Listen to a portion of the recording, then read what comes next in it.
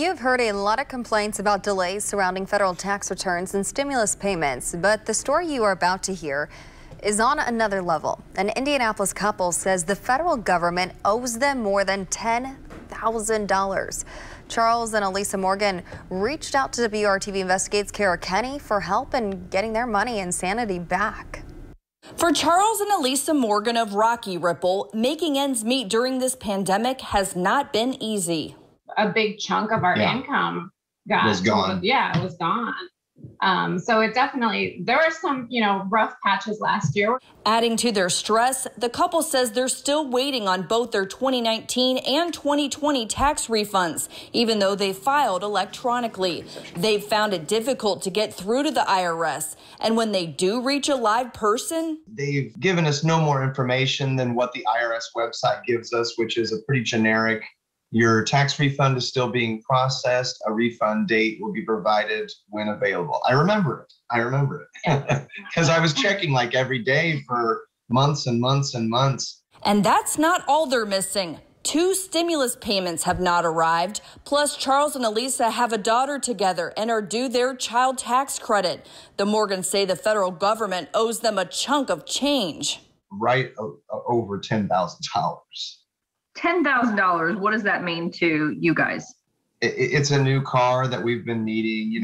It's things that we could really, we really need around the house. Some people are going to be like, well, what is going on that you've had this much bad luck? We haven't had any major life changes. WRTV Investigates connected the Morgans with the Taxpayer Advocate Service, an independent organization within the IRS that helps resolve problems. A representative told us the service is assisting the Morgans and apologized for their inconvenience.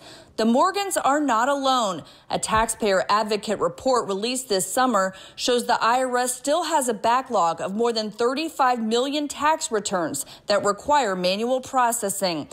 It also found only 3% of callers were able to get through to an IRS representative on the phone.